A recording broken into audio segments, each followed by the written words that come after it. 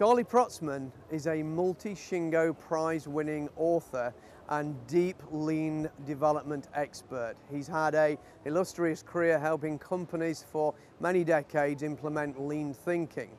But what a lot of people don't know about Charlie Protzman is his grandfather, Charlie Protzman Sr., was the man who took Edwards Deming to Japan.